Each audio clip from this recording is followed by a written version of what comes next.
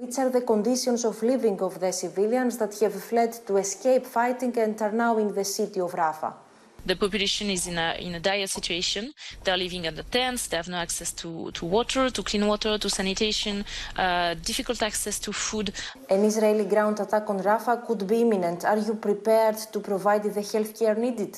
1.4 million people, which is huge, and the health system has totally collapsed since a couple of weeks, and I would say months. No health system on earth could face this kind of challenge. It's impossible. Israel has ordered civilians to leave to Al-Mawasi. What's your comment? The population that's now in Rafah has no way to reach a safe place. It's not possible. They have nothing left in Khan Yunis. The level of destruction is huge.